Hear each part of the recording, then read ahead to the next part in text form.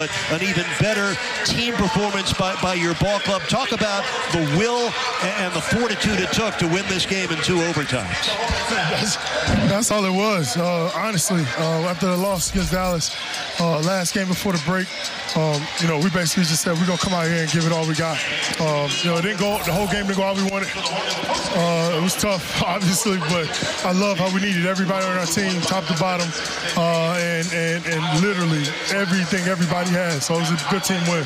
BJ, how about your point guard, Kyle Lowry, stepping up, making some big-time shots with the short clock right when you guys needed it? That's what he does, man. He's a big-time player. He's smart.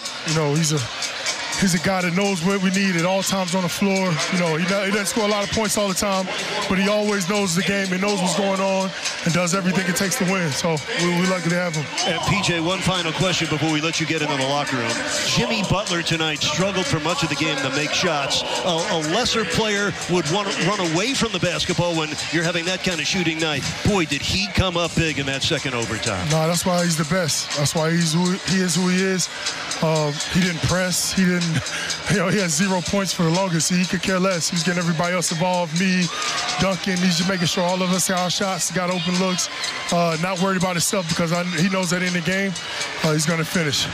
PJ Tucker, a blessing for Heat Nation to have players and warriors and winners like you and Bam and Jimmy and Kyle Lowry. Congratulations. Enjoy the All-Star break, and great to go to the All-Star break first place in the Eastern Conference. No doubt about it. Appreciate you guys. Congrats. Thanks. We appreciate PJ Tucker. We know Heat Nation does as well. Can you just take us through the emotion of 14 down in the fourth quarter to a game that didn't end for another hour or so, and what happened after that? Did it end up being an hour after that? I don't know. It seemed like... Yeah, it felt like it.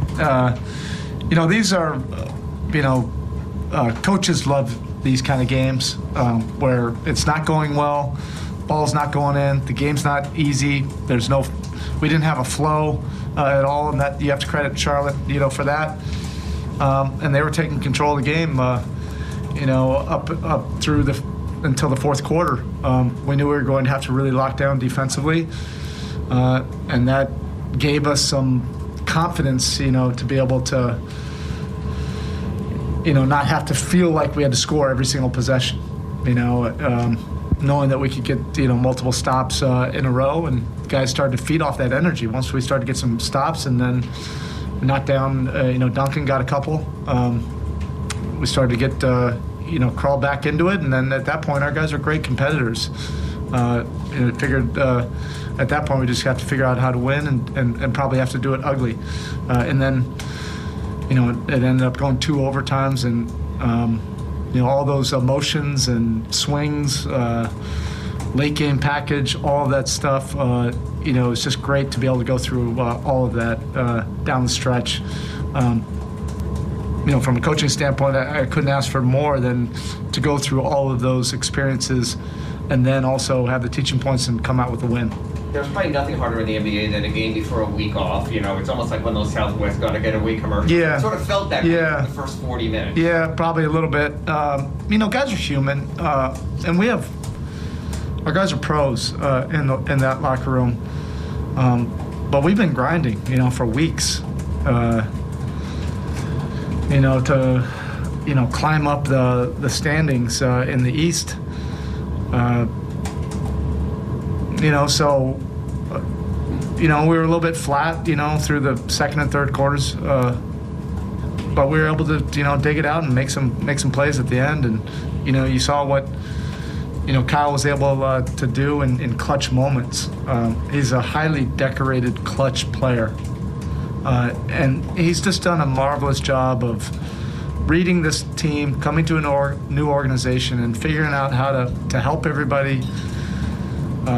That's what he's been about, all these months, is just trying to get everybody comfortable, trying to get everybody on the same page, get guys to the spots, get the ball to people. But his career has been based on clutch moments, and we needed every bit of that tonight, and he showed what he's capable of doing in those moments. There's probably not a lot of nights you want Jimmy shooting 7 3-pointers, but you probably very much want him to shoot the 8. I love it. I love it. I wanted the walk-off. send us into the All-Star break with that.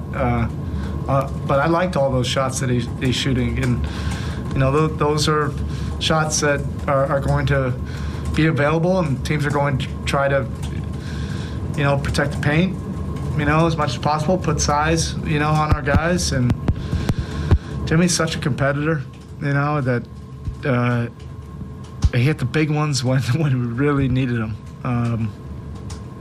And he understands that as much as anybody, that the game can be ugly, it might not be going our way, but then, when you have an opportunity to close the game and find a way to win it, he's as good as anyone to help your team do that. And then probably if it wasn't for Duncan in the fourth, there probably would not have been either of the overtimes. And again today, he adds to his sort of milestones as the quickest NBA player to 700 three-pointers after doing it to 6, to 5, to 4, to 3. Yeah. I mean, just his performance tonight and his enduring consistency. They're really important, the boost that he gave us. His threes that he hit and the passing out of the traps gave us some life when we were trying to climb back into the game.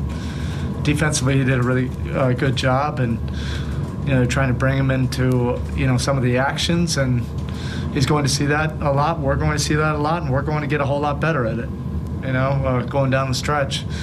But his minutes were really, really good. And of course, those big threes were helpful. I know it beats the alternative, but just the boost of getting a win like this now to, I don't want to say savor, maybe recover from for a full week, but how meaningful is it that this is the moment you take into the All-Star break? Yeah, if I could script this the way I would want it to be, I don't think everybody else would want it to be, but I would love a close game down the stretch and 2 overtimes to be able to go through all those different emotions, the frustration, the different defensive sequences where we had to manage things and then work on our fourth quarter package in these clutch situations. We got about 2 weeks worth tonight. And again, those teaching moments are a lot better when you end up getting the win. Eric, you went back to your starting group down 14, about 8.5 minutes left in the fourth. To have the stamina, they're obviously in great shape, those 5 and all your players, but to have the stamina to keep that defensive verve throughout the end of regulation, through 2 overtimes, what does it say about that? Yeah, they're competitors. They're elite competitors in this league, and that term gets thrown around a lot, but I think it's kind of loosely based. Yeah, these guys are real competitors. And they were gassed at the end. They're in world-class shape, but by the end of the first overtime, guys were gassed. At that point, it's about your mental toughness and overcoming frustration, overcoming officiating, overcoming things that are not going your way, and just make winning plays, whatever that may be. And that goes for Bam as well. He made some big-time winning plays defensively. Our guys are just about winning, and I'm glad we're able to get this win and win it ugly, find a different way. And obviously, it's always about what's next, and there are always new mountains to conquer. But where you are at the All-Star break, first in the East, pleased overall with the first half. Yeah, I don't know. I'm not going to give kind of a state of union where we are right now. The staff and Jimmy will get on to Cleveland, and then we'll get some time away, and then we'll start to work on this last stage of the season and get ready for a great push.